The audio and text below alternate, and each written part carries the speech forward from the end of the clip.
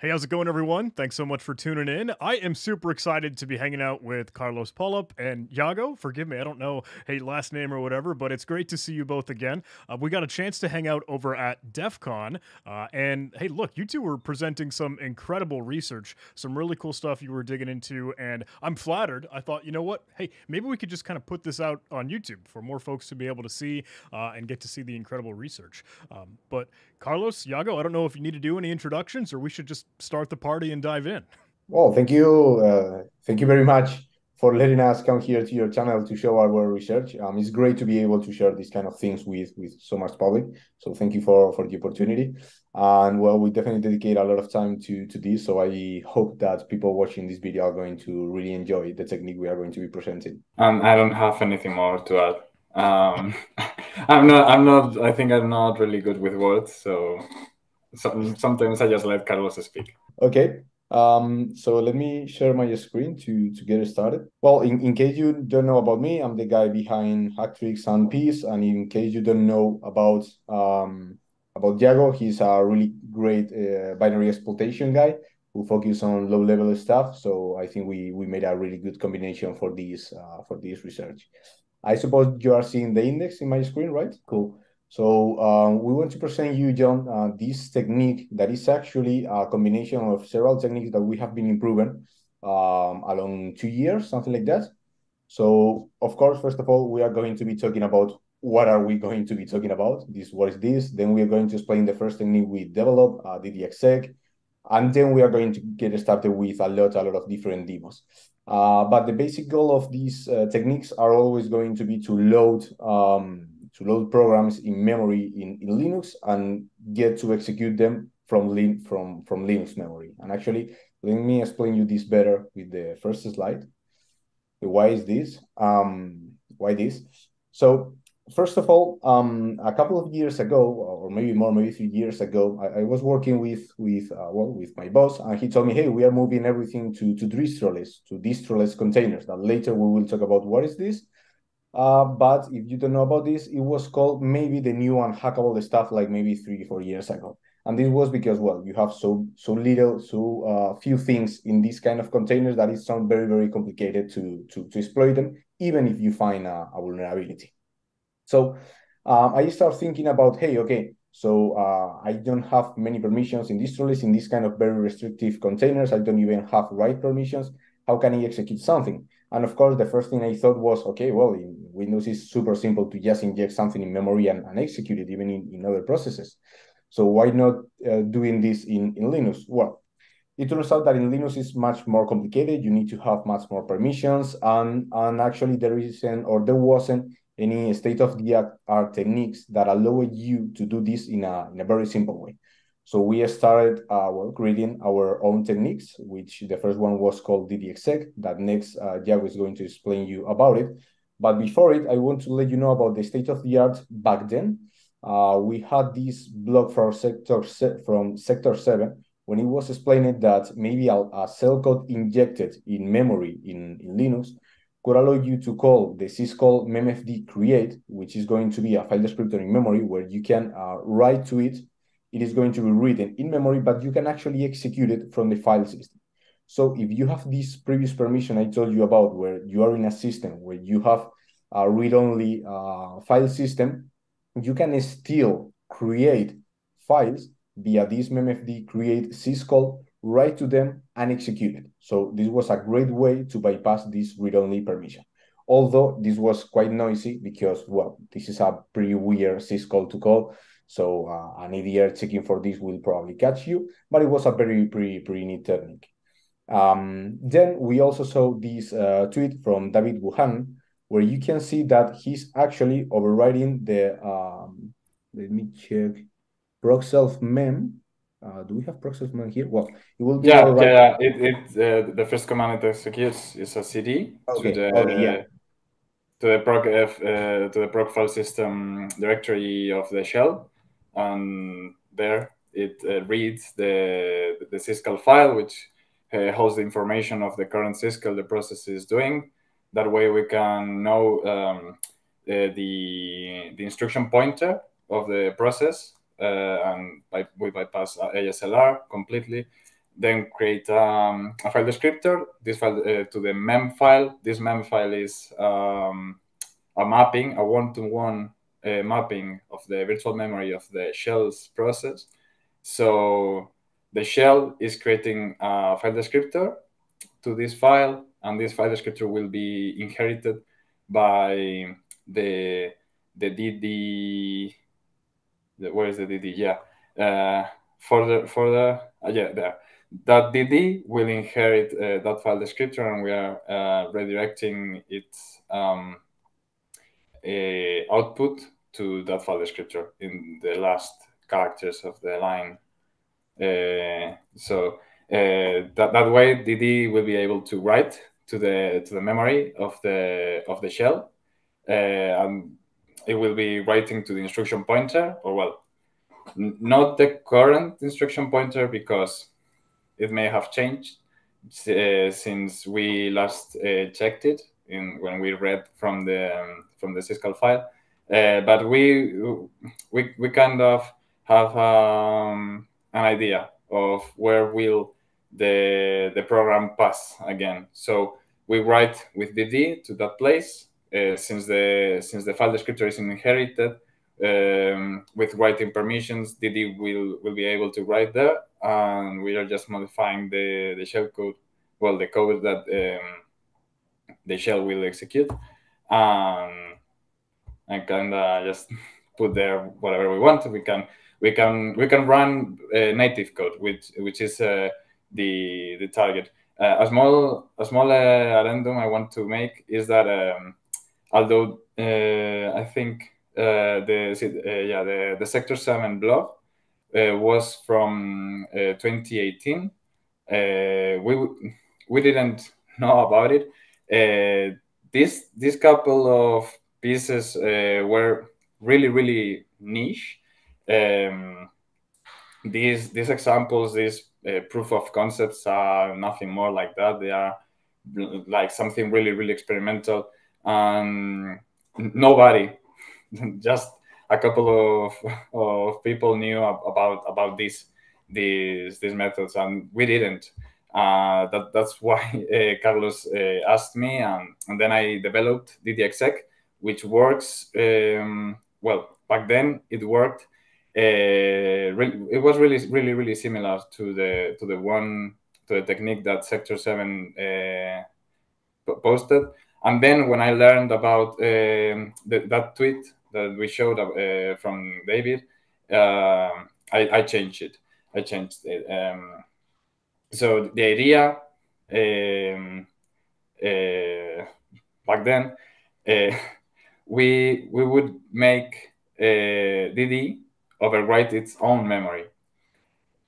That's because we can't write to a mem file of another process, because there is a patch that added to the kernel not so many years ago called JAMA. So JAMA prevents all kinds of ptrace related actions, like, well, ptracing a process or reading the proc file system entry of that process, unless you are root or unless you are that process. So we couldn't make DD write to the memory of any other process. So DD had to write itself, overwrite itself. It was a self-modifying DD, I think we called it, and that's why it was called DDExec.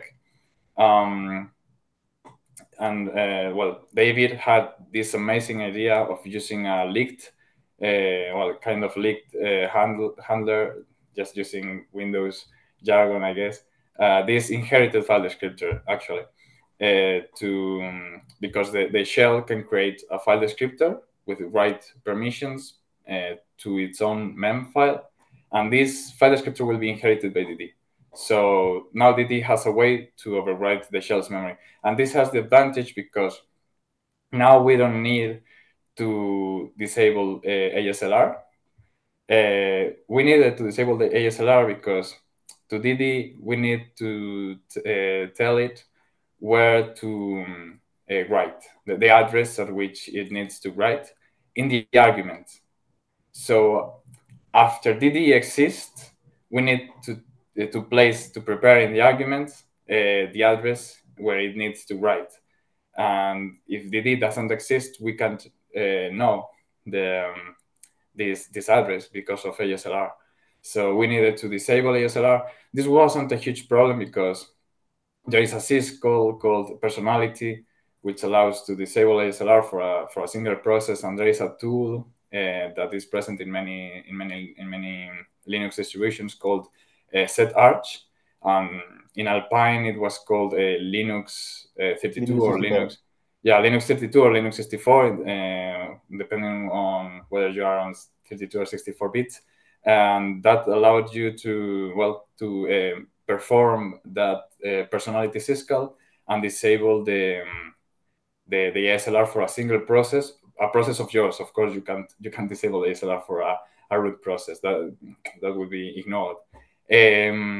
So that's it. That was the advantage of the inherited file descriptor. That now we are writing to the memory of another process, the shell's process, the shell's memory, and the shell already exists, and we can read the maps file in its proc file system entry, or the syscall file, which holds this information. It holds actually more information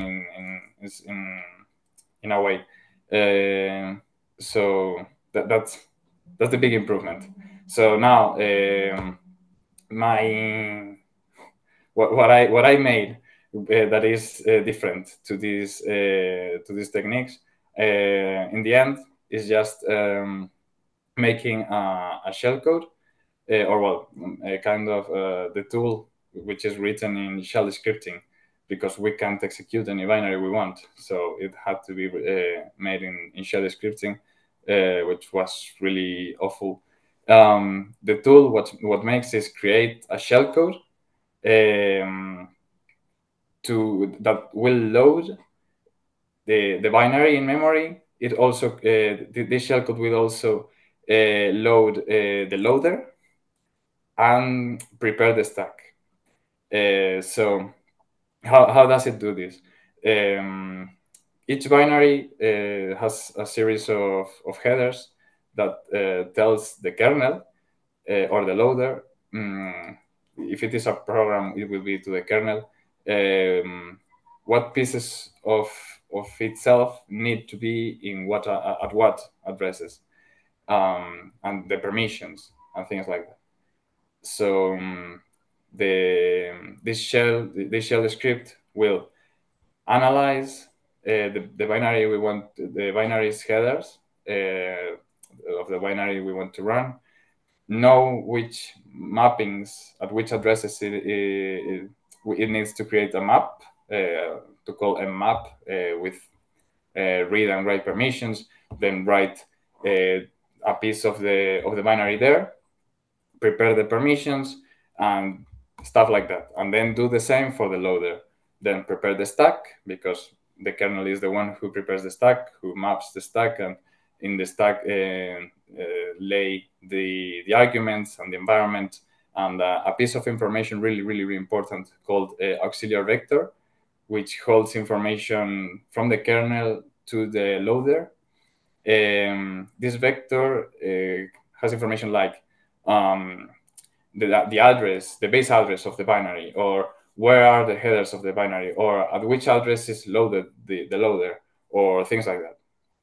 And that's it. And once this is all set up, just jump to the loader. The loader will see, will parse the binary in memory, see the dependencies it needs, load these dependencies, link them, and then jump to the binary, and that will be it. So that's the DXEC. Okay, so you think this was clear? Like a summary at the end, we are just going to be overriding proxy of mem, preparing all the stack and all the parts of the binary, and then calling the loader. just a very, very, very quick summary in an amazing cell code created dynamically with cell script, which, like, if you try to read that code, you will get crazy, man. It looks obfuscated, and it's not. I don't know, man. Only a mad guy would have created that, to be honest. I mean, it is because shell scripting looks like it was put together by, I don't know, by some kind of mad person. It is really, really, really ugly. Moreover, if you can't use very useful extensions like the ones added by Bash or ZSH or things like that, these shells don't interpret POSIX scripting, POSIX shell scripting. They have a lot of useful, improvements, extensions to this POSIX. So the problem is that I wanted this to run on Alpine, and Alpine has a really, really shitty shell, which is Ash from BCBox, because Alpine only has BCBox. And I kind of get it, because BCBox is supposed to be really, really small, which they fail.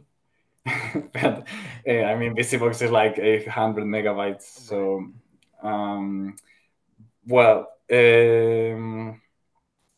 so it is really, really close to POSIX. It has a couple of extensions. I'm not really sure which ones, but I had to discard all these extensions, like switch cases or dictionaries, things like that. I couldn't use them. I have to. So when I ported the script to ARM64, there are pieces of shellcode. Yeah, thank you. Yeah, ddexec.sh. Lower, lower, lower, lower, lower, lower, lower, more, lower, lower, lower, lower. There. Oh, that Upper, chunk. upper. Yeah. More? Yeah, there. That is like a dictionary. That's I had to improvise a dictionary. So that's a string.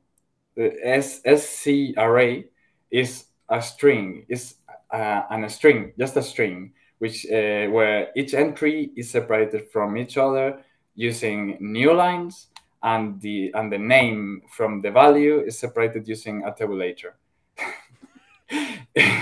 awesome. Yeah. So if you can go now up to all the way to the top. Yeah, SC chunk in the line 27. That function is used to it receives as an argument a name of this dictionary, and then just return it. Yeah, I tell you something. If I find, like, if someone finds this in his computer and he calls me, "Hey, can you reverse this to let me know how this is working?" Man, I wouldn't like to be that person. Yeah, because I need to run this in eval. Yeah, because this because the shellcode is created. Well, if you can go now down, like in the function, I think no, not all the way down. Just a bit up. More like there. Yeah. In the line 182, you have an example of the usage of that function, because of so many peculiarities of how subshells work and how you can return values from a function in shell scripting and things like that, I needed to use an eval. And I mean, shell scripting is something we can talk about like for a whole day. So I would stop right now. Should we move forward and see an example of how to use it? Let's do it. Cool. Yeah. So we are going to be using DDXEC. As we explained, this is useful for executing from memory. So we are going to be using it in a Minikube, in a cube inside my computer, which is a macOS with M1 ARM. And we are going to be applying read-only and no exec flags to the file system. So we are not going to be able, so this is a very real scenario where you have compromised a pod with that just have these security context flags to true. And then you cannot just download stuff and execute them. You need to do it from memory because this is going to be preventing you from doing any other, any download and execute stuff. So we are going to be using DDXEC to execute different binaries. So, let me change this. Okay. So let me check this is working. kubectl get pods. We have Alpine. This is the one we are going to be compromising. So we get here.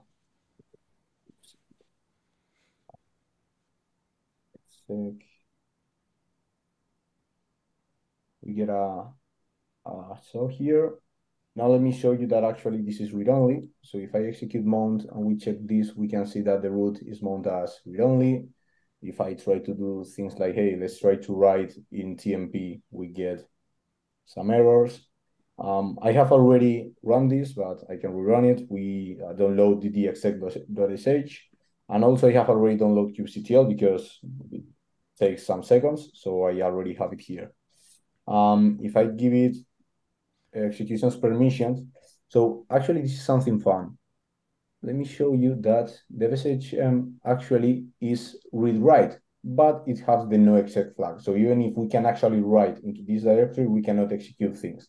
So if I try to execute kubectl, we get permission denied, even if we have the execution bit turned on. Yeah, I think it is worth noting that SHM, which is it is like just in memory. It is a RAM. Yeah, it is worth noting, and also that actually there is a way you don't need to write the script, so you can actually execute this completely filelessly without creating a file anywhere, not in disk, but also not anywhere. Yeah, basically, imagine if you just you just download it and put it here instead of saving DDXEC to disk. But I just download it to make it simpler to understand. So what we are going to be doing here is to pass the binls binary in base64 to DDXEC, and we are going to be indicating the R0 and the R1. So we are just going to be executing from memory ls. So if we do this and we wait a couple of seconds, it will work. Okay, it takes. Oh, that is seconds. so cool. Yeah, that's because it takes so long, because if you see the script, there are like lots and lots, I don't know, thousands of processes being executed to parse these binaries. It really isn't very efficient. So here I try to load. Here I try to load. Yeah, as Diego said, it's very slow. Actually, the next iteration that we are going to show you is much faster. I just wanted to show you that if we try to load kubectl, we have 47 megabytes. It's going to take several minutes. I can tell you that it worked because I just executed before starting this recording. So it definitely works, but it's going to take some minutes. Anyway, this is great because when you compromise some kind of container inside Kubernetes, you definitely want to run kubectl in order to enumerate it. If not, you need to use curl, even if you have curl installed, and that's a nightmare. So that was one of the main reasons why I needed this kind of techniques back in the day. because man, it was just impossible to enumerate this machine because I couldn't just download anything. I could just use what was already installed. That usually are very few things. So this was like a game changer for this kind of attacks inside very restricted environments. And actually, let's explain very briefly, if you want, Diego, the detections that we are also bypassing. Yeah, so this is kind of funny. So there was an EDR which started detecting the usage of DDXSec because, well, EDRs and Linux, I get it, they aren't really advanced right now. I hope they will get better. So they are based on command line. So they are just checking the proc file system and seeing the command line of each process. And if it detects something that it doesn't like, well, it just shuts it down and file a report. So what it started detecting was DD.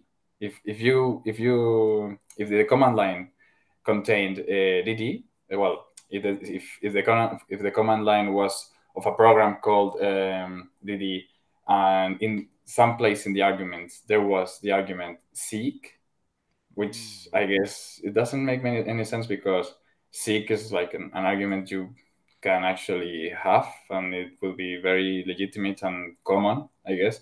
So I don't know if you called DD with the seek argument with any value, it will shut it down and file a report. So okay, I found a way to bypass it, and that way gave way to a modification of the technique.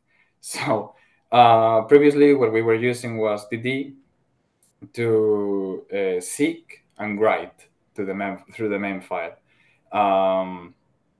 But we can just use DD to seek and then write with any other thing. That's because of a peculiarity that file descriptors, POSIX file descriptors have, which is that an inherited file descriptor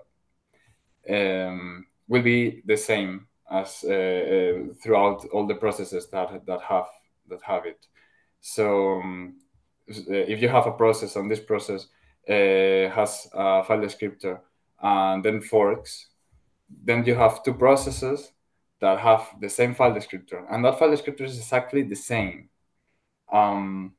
Even if one of these processes that are actually also the same or almost the same because they are a fork, if one of them executes and it makes an execve syscall and starts running any other process, this process will also inherit this file descriptor, and it will also have the same file descriptor. It is the same. The structure, the FFD, I can't remember the name of the structure in the kernel. That same structure is the same. Is the same place in memory, in kernel's memory. So if one of these processes seek through the file and leaves the file descriptor with a function, a file pointer inside the file at another place, any other process that shares this file descriptor will see the pointer inside the file modified too. And we can see it in this example, which is I write some text to a file called txt, then create a file descriptor.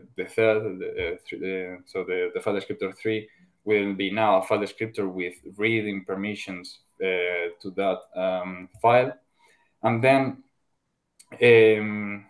tell DD to write to that file at the place, at the third byte. So it will seek to the third byte, to the fourth actually, because it starts at 0. Write nothing, partly because count is equal to 0, and partly because this file descriptor doesn't have permission to write. So DD actually fails, but we can see it because the standard error is redirected to null. And then if we try to read from this file descriptor, the third one, from this file, we can see that the file descriptor, the file pointer of that file descriptor has actually changed. And we haven't modified the file. If we now read the file is complete. So now we can use DD to seek through the file, and we don't need to do this using seek. There's another argument that you can use, which is skip. So that's how I modify DD exec to use skip instead of seek. We tell DD to read from the file, even though it can't, because the file descriptor in DD exec is created using writing permissions, not reading permissions. So we tell DD to read from the file. Skip is the argument you use to tell to seek to a place inside a reading file, inside the source file, and seek is in the destined file.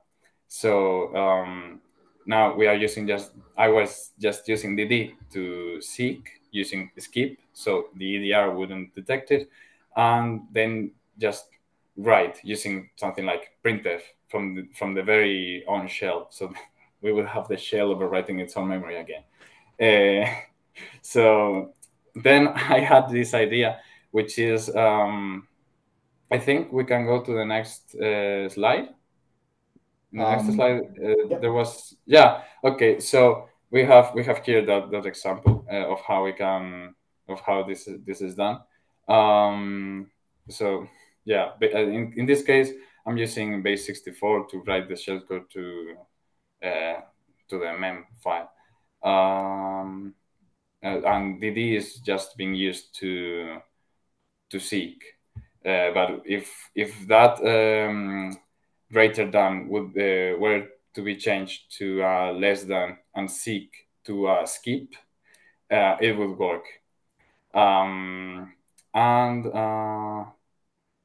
Yeah, so now I had to find, I had the idea that there may be other files, other programs, other commands common in many distros that could be used to seek, because now we are not using the seeker as a writer too, we are just using to seek.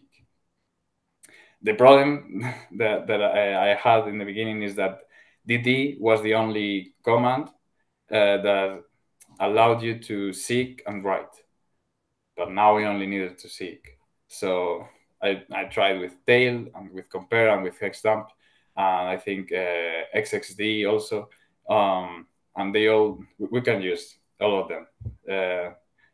If you're a Harry Potter fan, you may get this joke. So there you have, and I made the joke to call this everything exec instead of DD exec. You can choose the seeker, and that will be the binary used. Just a couple of seconds there. If you go to the code of DD exec, to the end, the bottom of it, there you have it. In 528 starts this if where the seeker which has been chosen is yeah. Where is XXD, man? You didn't add it. Yeah, because XXD is like really old. It is seldom present in distros. So I don't know. In the README, I put it as an example, so of how you can specify example, but you can also through environment variables, you can also use XXD. If you go to the README, there is an example there of how you can use XXD. the README. Yeah, I'm going there, man. You have there the arrow to go back. Yeah, and everything is sec. So you have the if you find another valid seeker not implemented in the script, you may still use it, setting the seeker args file. So you tell it to use as a seeker xxd, and then you tell it how to use it. You tell it that it needs to receive the parameter -s, and then the offset where. So you can show that will work too. I don't know. So any questions? I don't know. Oh, that's so cool. I love that you're kind of within the restraints of just a regular vanilla shell. Yeah. So using all those like classic living off the land binaries to just then do literally anything you want all in memory is incredibly cool. Oh, it didn't work.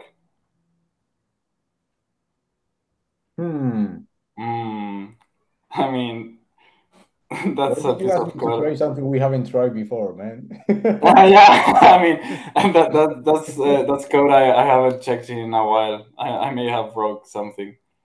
It certainly worked back then. ZSH for this? No.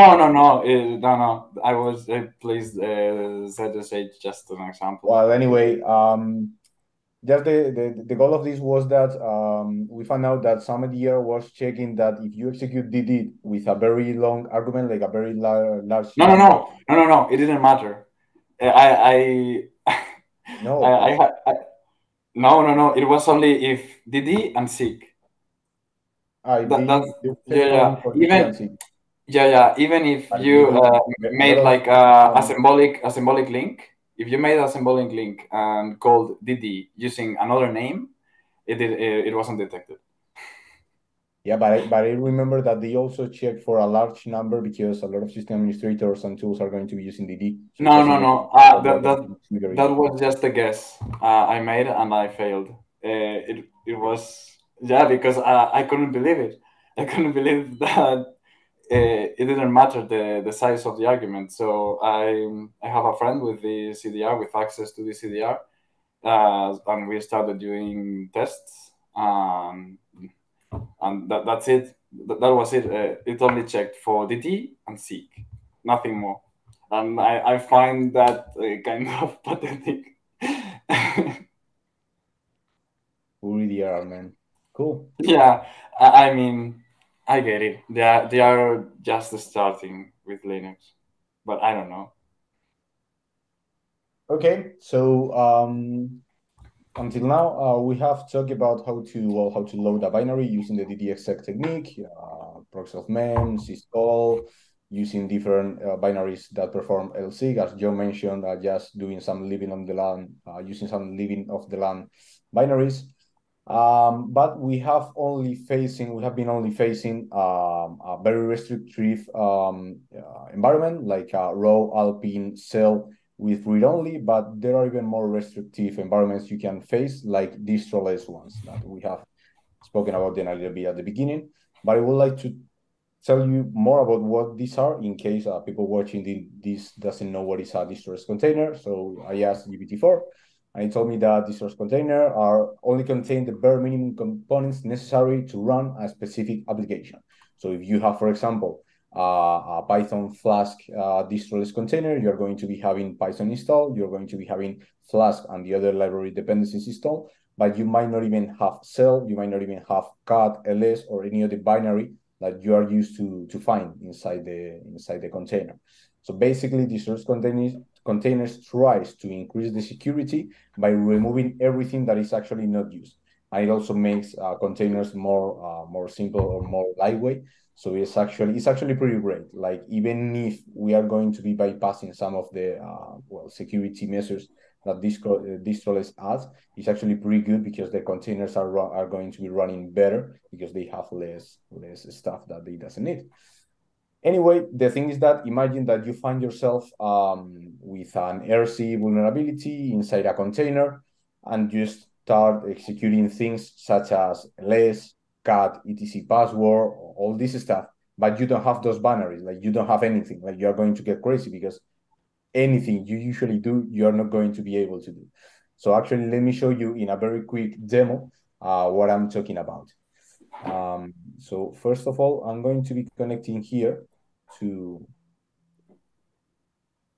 a Kubernetes cluster that is going to be in AWS. So we know that everything, all this has already worked in my Minikube cluster in macOS ARM. Now we are going to a Kubernetes cluster in AWS with AMD 64. So everything is going to be working in all these environments. And now we are going to be trying to get a cell inside this distroless Flask pod. We can get a cell. We execute ls, but we don't have it. We try to execute cat, etc pass, but we don't have it. Anyway, in these cases, you can still use built-ins such as read in order to read, for example, this password. There is something you can do just because you still have a cell.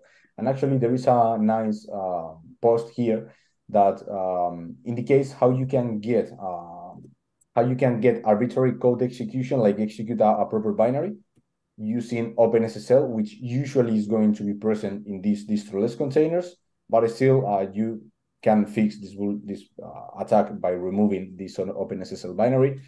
So I wouldn't say that it's going to be super resilient, this technique. So we wanted to search for something more resilient with the memory. And also, of course, you can go to other type of distroless containers that doesn't even have a cell. So you try to get a cell and you will get file not found in path. So like imagine like you have this RC and you don't even have a cell. Like, well, I don't know what you are going to do, but it will be very mad at this kind of situation. So now that we know what is a distroless container, we have already done this demo. Let me tell you about how you can still abuse this scenario. So imagine that the same case I told you, you have compromised a web application that is running in Flask. Usually when a web application, when any application is running something like it's executing a command, usually they are going to be having a cell installed, because the way platforms usually, frameworks usually execute something is to call the cell, and from the cell call what you want to execute. So if you don't have the cell, even the regular ways to run binaries from frameworks are going to be failing. So if you have a raw command injection, usually you will have some kind of cell. So that's interesting. And if you have a cell, of course, I told you that you can abuse built-ins. But even if you don't have a cell, like, man, if the web application is running in Python or Node or PHP, Python is going to be installed. So you can get a reverse cell with Python. You can get a Python reverse cell. So hey, still you can still move forward with your usual way to compromise environments, even if it's going to be looking a little bit weird, because everything you need to do is going to be Python. But also Python, Perl, and Ruby give us something more in order to get execution from memory. Python, Perl, and Ruby by default are going to be having these awesome libraries that allows you to call direct syscalls. So you actually don't need to do anything weird. You can just call the memfd create syscall, store in that file in memory the binary you want to execute, like kubectl, and then execute it. That's exactly what we told when we present the David Buchanan and the Sector 7 post. They were doing that. They were calling memfd create from memory, creating this new file, storing anything there, and calling it. So I'm not going to be doing this demo because this is actually not our technique, but I just wanted to let you know that, hey, even if we are going to present in another technique, in these specific languages, you have an easier way to execute things for memory. And actually, everything is very well written in this GitHub repo called fileless-elf-exec, which basically allows you to give a binary. It will transform it, for example, in Python, to a very short Python code that will have the binary you pass in base 64. And the Python code, we will see it. It's basically going to be calling memfd create, loading the base 64 decoded, and executing it. So let me show you the video for this. So here we are running a Python distroless container, which is vulnerable to RC in this port that we are going to be accessing. We call ls. We can see ls is not there. Cat is also not there, but we can see that Python is present in the system. So now we are going to be abusing the vulnerability to get a reverse self with Python. Basically, we are going to get a Python reverse self. Here you can see Python import socket, blah, blah, blah. So at some point in the video, here import sockets, a process, yeah. So we get a Python reverse self, like a bash reverse self, but executing Python. And now we are going to get inside an Ubuntu machine, which is going to be our attacker machine inside the same network. So we get inside the Ubuntu machine. And here is the place where we are going to be preparing everything. We have downloaded fileless elf-exec. Now we are downloading kubectl because we are going to be preparing this Python stuff. Actually, let me stop this right here.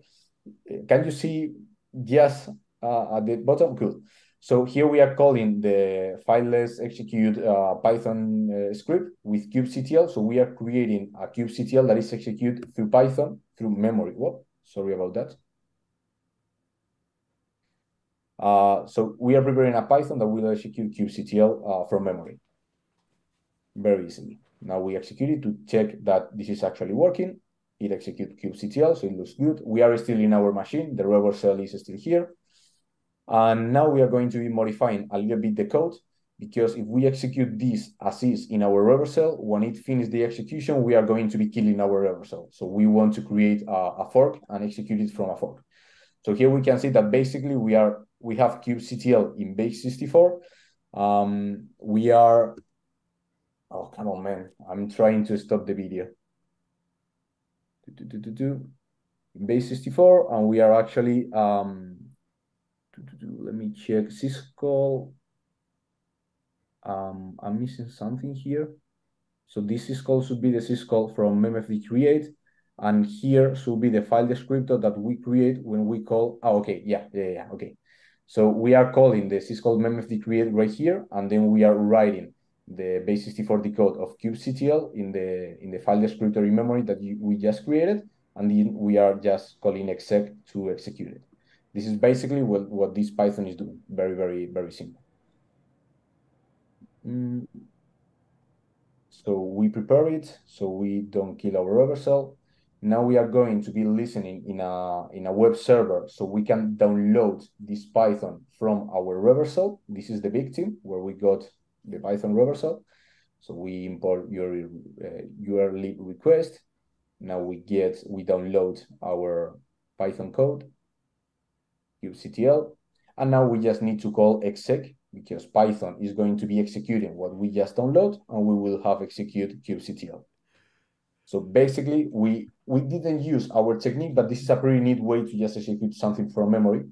But you have the problem that you need Python, Perl, or Ruby.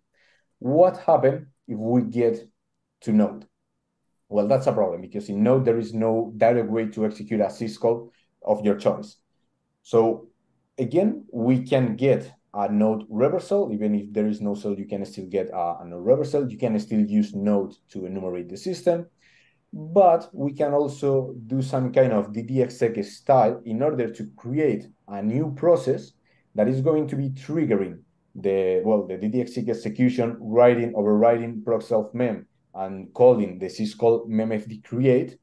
So this way, from the parent process, we can now load the stuff inside the new file descriptor created in memory in the children process and execute it from there. So basically, we are just spawning a children process in order to load our shell code and just getting to execute arbitrary syscalls. And let me show you this in a very fun demo. So this is actually the most complex demo, I think. So I hope this is going to be working. Let me move this here. Okay. So first thing we are going to be doing is getting in the machine, we are going to be getting a reverse shell. So let me check that I don't have any process listening. We don't have anything, so we are going to be getting the reverse shell here. Also, there is, actually, let me show you. kubectl get pods. There is a pod that is called Distroless Express Prototype Pollution Pod. Actually, all these pods, all these examples that I'm showing you, John, can be accessed here in this GitHub repo, distroless.rc, in my repository. And actually, this is the explanation of the distroless containers. So here we are basically calling this one, the distroless prototype pollution pod, that if we go to the, here, to the Docker file, we can see that at the end we are using the Google image for distroless containers using Node.js. So we have our Express web application running over distroless in a Google image. Cool. So let's get back to the demo.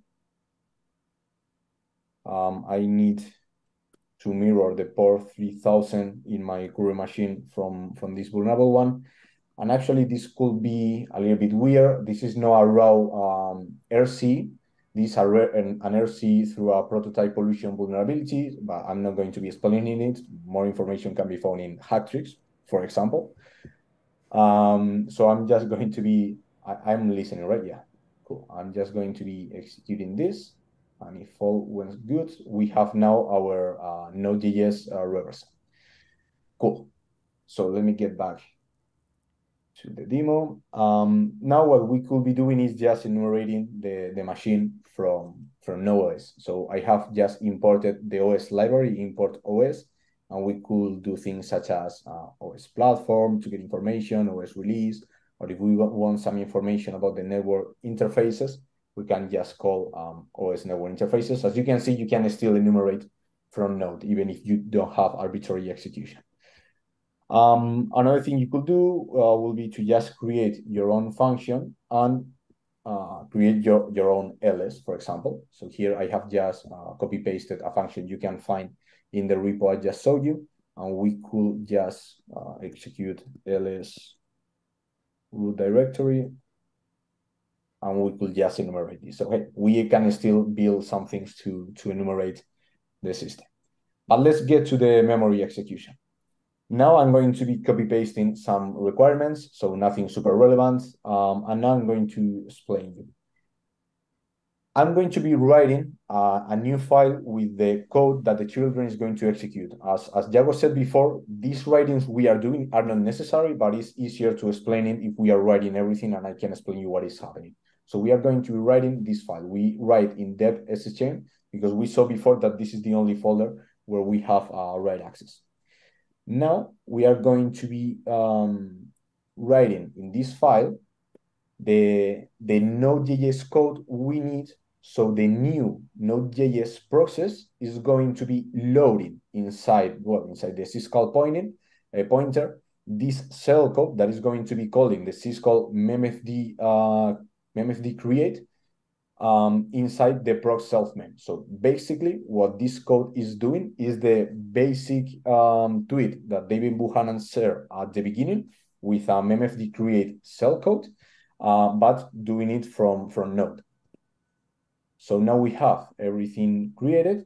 We are going to be writing this over the file we just, over this file. Now we have this content in the file. We are going to check that this is actually true. We call ls, we know that this file exists, so this looks good. Now we are going to be executing this new process, and we executed it, and if it worked, this new process should have executed at the end the syscall and should have created a file in memory, a memory file descriptor. So now I'm going to be copy-pasting a new function in order to list if this is actually true. So if we go to the process, we can see that it worked. We have created this memory file descriptor that is actually called dead, because why not? And now, well, I guess this address in a new variable. And we are reaching the final point where we create the download function, which basically is going to be receiving a URL, downloading it from the internet, writing it over this file descriptor so we can later execute it. No, we don't execute it. Cool. So I'm going actually to be using the download function to download kubectl over the memfd, over this file descriptor that we just created. We are still in the read-only no-exec distroless container with all these protections. So if I use fork with this Remember that I told you that usually these kind of platforms usually call a shell before calling the binary you want to execute. If we just call fork, indicating this file descriptor is not going to be working because it is trying to execute a shell that doesn't exist. So in order to achieve the execution of the exec syscall directly from Node, we need to use these special parameters. We need to indicate nothing here, and then in the exec path, indicate actually the file we want to execute. If not, Node is going to be using this cell. So we need exactly to use these parameters. So if we do this, we have executed now kubectl from memory. Just by executing the previous cell code. I don't know, man. What do you think? That's freaking crazy. That is so cool. Oh. And it's about to get even better with the so up until now we have been doing the DDExec technique, but actually Diago created something better, or actually he daemonized the DDExec in C, so we can use it properly. So do you want to explain, Diago, why we have this haha loopy DDExec go brr slide right here? Yeah, I don't know if you know this meme, which is no, you can't. I don't know, do something, and like haha, anything goes. So this will be like, no, you can't just run any binary you want in a non-exec binary environment. Haha, repeated exec over. So a problem that DDExec had was that it takes like several seconds or even minutes in some weird cases to run, and that will may be a problem. So and I had this idea of maybe you can have like DDExec compiled like a binary of DDExec, and then you use DDExec to run this binary, and this binary is just like a server or a daemon, and it stays there waiting for requests, and when it receives a request, just forks, and in the fork load this binary and execute it. So now you just need like a couple of seconds to run this binary, this daemon, this loopy DDExec, because it is just like DDExec in a loop. So you just need a couple of seconds with this script, with the DDExec script, to load the daemon, and then use the daemon to load any binary you want with the argument you want. So six stop because they are all sharing the terminal. So if we want, this is because now we are going to make. I think that six stop shouldn't be there. So in the slide I'm saying. So we are now going to be doing another demo, aren't we? Another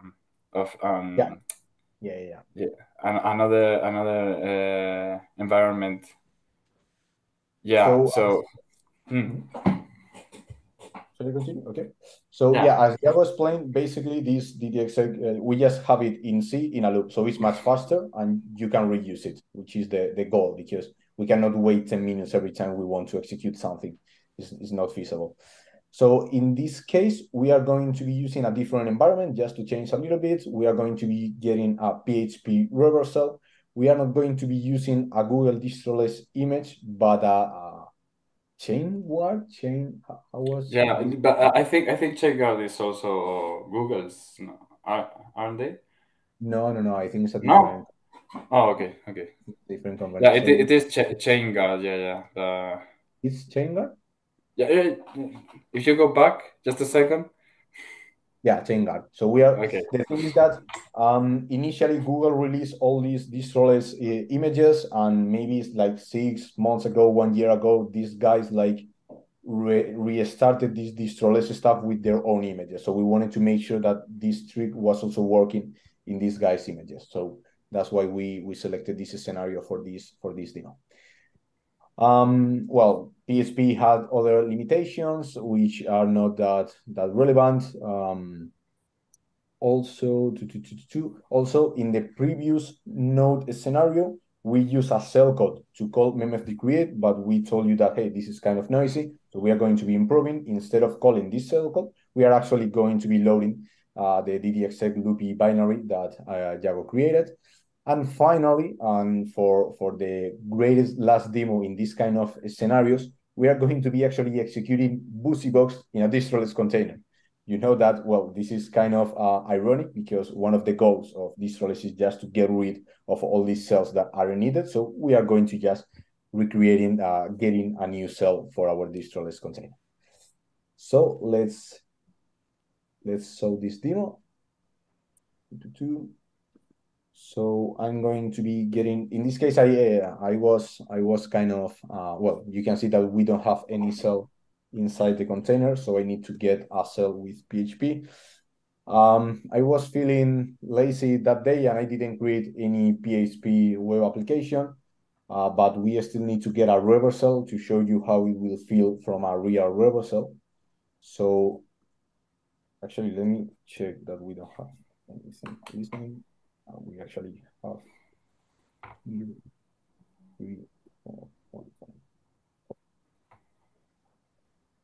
So imagine that we have compromised this PHP application. We have some kind of code injection inside PHP, and we just get a reversal, a PHP reversal like this one. And we will get just this. So imagine just, yeah, this was the web application. We compromised it. Now we have our PHP reversal. And this is where the magic is going to be happening.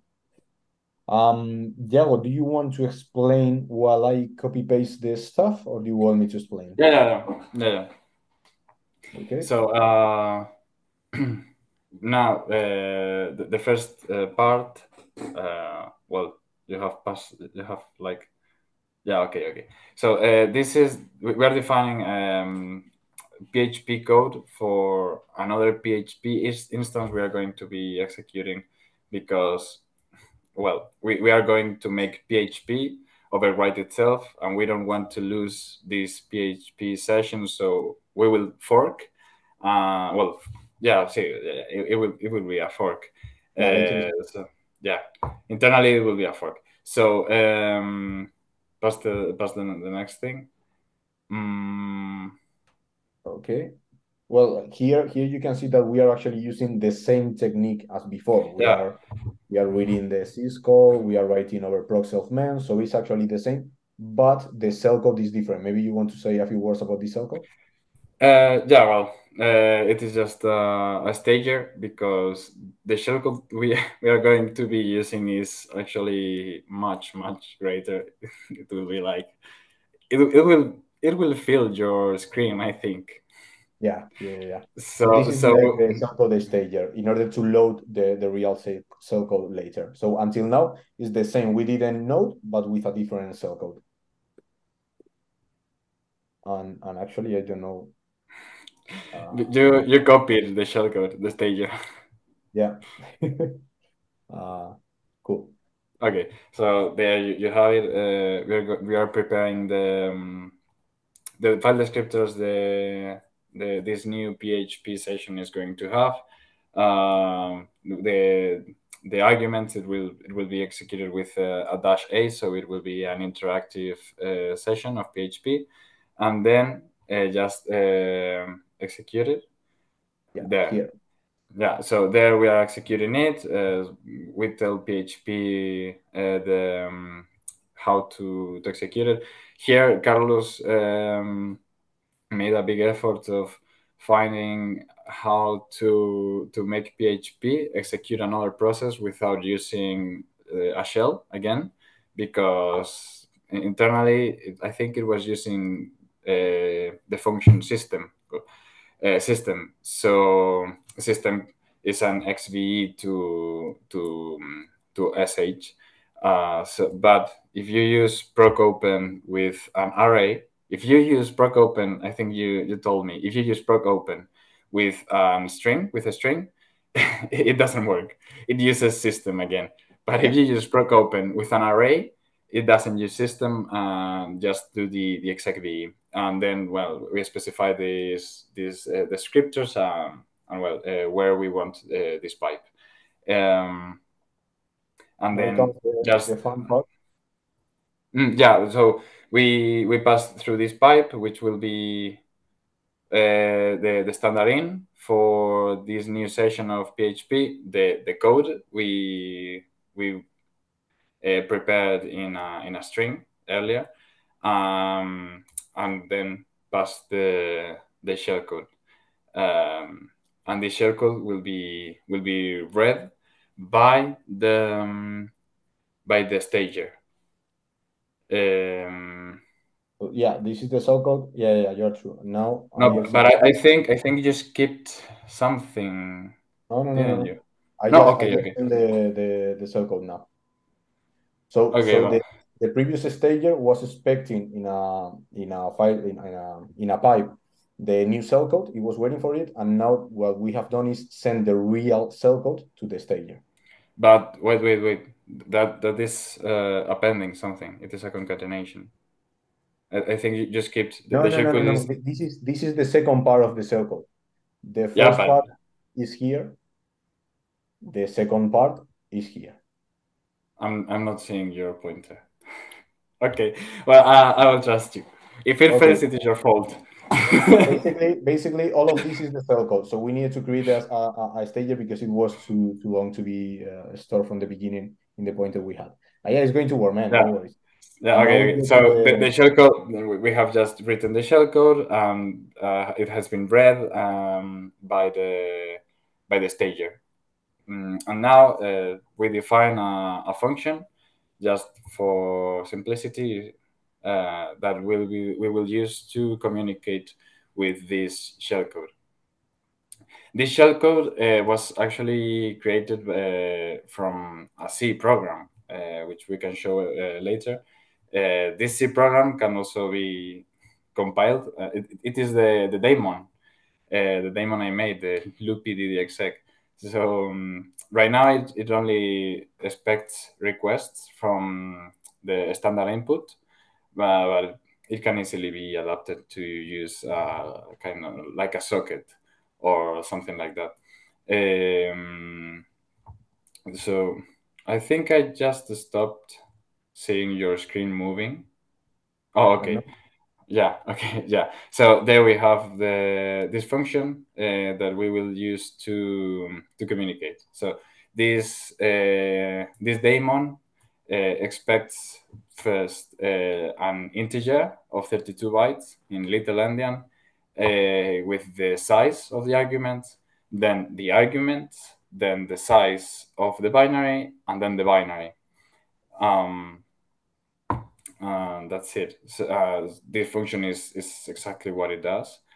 So now we can use this function and tell PHP to download some binary in whatever place we want. They pass the arguments we want to run. That false or true is the stop argument of the function. That's because we are sharing, or we may be sharing a terminal with PHP, and PHP will be reading at the same time from the terminal as this program we are going to be running. So when two processes are trying to read from the same place, there can be a lot of problems. So if you see the last line of the function memexec, we'll send a stop signal. That was the thing that I was trying to explain from that slide, the sig stop signal, to just make PHP sleep. So PHP will make itself sleep. The the daemon will wake it up. So now we have it. We got to download from a server everything filelessly. We aren't writing anything anywhere, and just execute it with the arguments we want. So you can see, John, that this is much faster than the previous DDXX. Yeah. That's because it is C. It's C. You're blowing my mind. The delay, the delay you're seeing is just because we are downloading Network over the network. Oh, exactly. My goodness. Yeah. And this is my favorite part of the demo, where we actually get a shell, and we can do things like PW. Why didn't we get a shell? No. We are. Okay. No, we are in ARM. We are in ARM, I think. No. No? No. It was the thing you explained before about PSP reading and not the cell. Okay. We're still in the AWS cluster. So yeah, we basically now got a BusyBox inside the distro that didn't even have a cell previously. So I think it's pretty neat. That's so cool. Yeah. So man, like I have 10 minutes left, but there is some bonus technique. What do you want to do, guys? Well, if you can show just fast the code of the daemon to show, because there will be easier to understand how the exec works. It is just really easy. It is in the memexec repo. So we are in the memexec repo, and you want to see the sequence? In the PHP file you have the proof of concept we just did. There you have it, and in there you have the C. I have to say, like, this is like the C version of the cell script we saw before. Is much more easy to understand this. Like much more easy. Here you can understand what is happening. Super cool. And well, just well, if you go just a bit up, that's the function that makes the loading. Well, that's the function that prepares the stack. Well, you have, well, if you go lower, go lower, a bit lower, there. In the line 108, you have the auxiliary vector I was talking about earlier. If you go lower, well, you have the arguments, the environment, all that stuff. This can be compiled into a binary that is runnable, and it can also be, well, and that binary is from where I got this shellcode we are executing in the proof of concept, because I didn't want to write a shellcode for x64 and for ARM64. So I wrote a program in C. I had to write it in a very specific way. I couldn't use library functions because I needed it to be a standalone and small. So, well, if you go to the bottom of you will see that I have a lot of functions implemented my way. So yeah, there are functions implemented like that are just wrappers to a syscall, and there are another ones that are like memcopy or things like that. Well, just to go quick, the technique the more interesting technique that I think the one I am most proud of is memdlopen, which is like our resuscitation of a very, very old technique. I think it was published in 2004 or 2003 by two guys in, I don't remember their names. One was I think Turkulainen or something like that, like a Norwegian name or something. I don't know. It was a paper at no login, and I think it got very small attention because it wasn't implemented. It was purely theoretical. They talked about hooking. The idea they presented was to hook to all the syscalls a loader makes. Well, the loader makes, like a map or read or open or things like that. You hook to this syscall and then call to the function dlopen. This function will trigger the loader to use all these syscalls just to open the shared object you want to load, and it will read from this object. The loader will also map chunks of this object and stuff like that. So you can call dlopen with a fake file path. And since you are hooked to all these syscalls, you can fake them.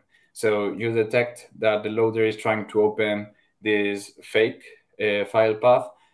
So you return a fake file descriptor, like 1337 or something like that, a file descriptor that is never going to be used. Well, if you go lower, you have the the explanation.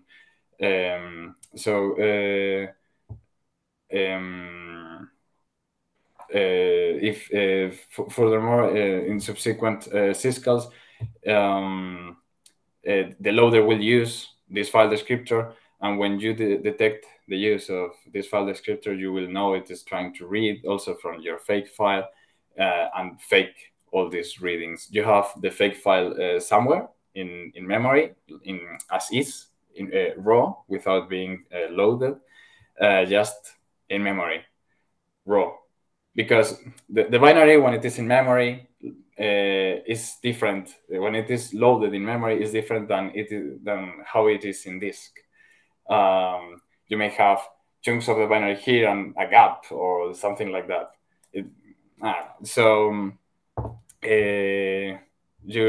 If the loader is trying to read from this shared object, you will just fake this syscall, like mem copying. You mem copy from this place to the place where the loader wants this data and stuff like that. If the syscall is like legit, it isn't related to your fake shared object, you just let it through. If you go actually to the .c file in the repo, you have there like the proof of concept. There you have the, well, okay. I guess I haven't explained how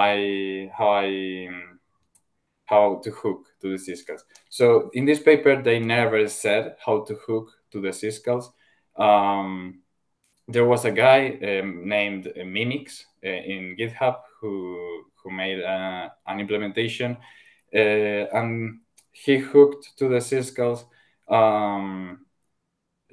using code signatures. So he took a library, a loader, and in the loader saw where the calls to the function wrappers to syscalls are made, copied like a chunk of this code, and then in the proof of concept searched for this chunk of code. That's how he found in the loader the place, the call to this function wrapper, and then patched the call to its own function. That's how he hooked to the syscalls. But the problem is that code signatures are unreliable because they may and they will change between versions and even between builds of the same version. And that, I think that's what made it not useful at all. So my idea was to install a signal handler. Go to the main function, I think. In the signal handler, you install a signal handler, and then you have there in 298, you have there the installation of a signal handler for the sig-il signal. signal, ill for illegal, is a signal the kernel sends to a process when this process tries to execute an invalid instruction. So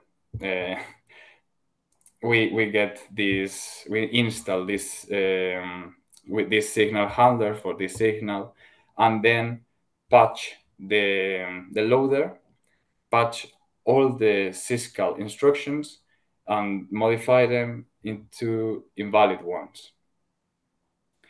And then every time the loader tries to execute the syscall instruction, it will fault, and the kernel will send a signal, and we will receive a call to our function.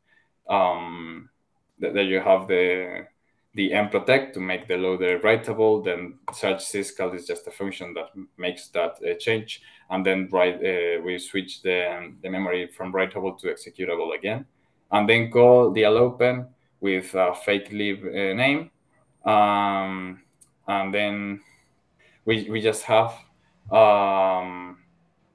this program, this binary loaded, because the loader will have made all this work for us.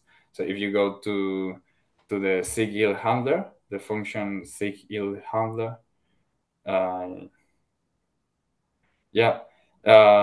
there you have it.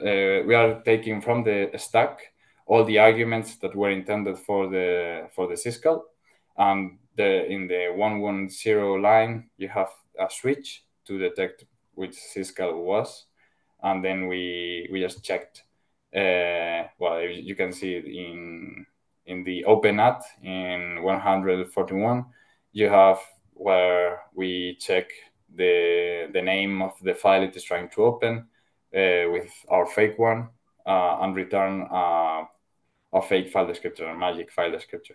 So the loader will do all this work, and will load all the loader will think it is loading a library, but we can make a binary look like a library, and thus make the loader load our binary, and then just prepare the stack and jump to the binary. We don't need to jump to the loader because the loader already has done everything it needs to do. And this technique also has an advantage.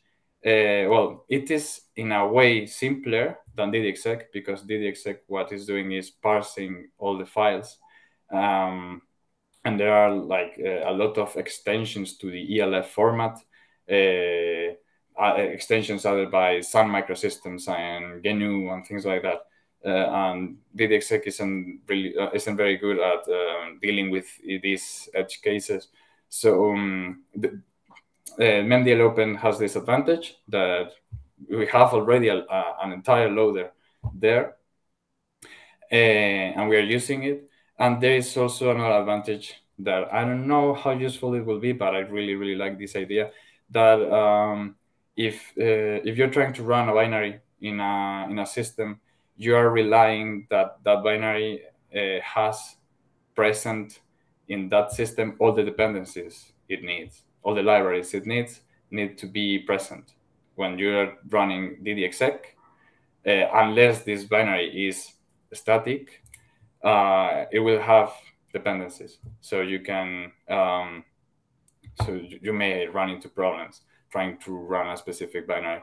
So the idea with memdlopen is that you can also do like a memdlopenception, that you do a memdlopen to load a binary, and then use another memdlopen inside while the loader is trying to load this binary. You detect when it is trying to load all the binaries that aren't present in the system of this binary, and memdlopen them again. You have these libraries also in memory as is, and fake these syscalls. I don't know how useful it will be, but it will be fun when it is implemented. That's crazy. Carlos, you got to run? Yeah, a little bit. I really hope you enjoyed the very detailed explanation through the C code that Jago just told you about the memdl open. Anyway, I think that was the last part of the presentation. So I really hope you enjoyed these techniques. It's insane. And hey, kudos and incredible congratulations, guys. That's some fantastic research, and I think you all should be super duper proud of it. So, hey, let's get it out there. Yeah, it was pretty fun, man. It was pretty fun. Yeah, Excellent. it was great. Well, hey, thank you so much, all, and we'll let you get back to it. But hey, I'm excited to see what the rest of the community will run with this. Like, hey, I don't know, could we turn that into some crazy like implant beacon command and control service for fileless in-memory shellcode execution anytime, everywhere? Yeah, I have ideas. This was for educational purposes. Oh, yes. We don't... Educational purposes only. Yeah. Obviously. Thank you so much, everyone. I'll let you get to it, but great seeing you all again. Yeah. Thank you, John. Thank you for this time.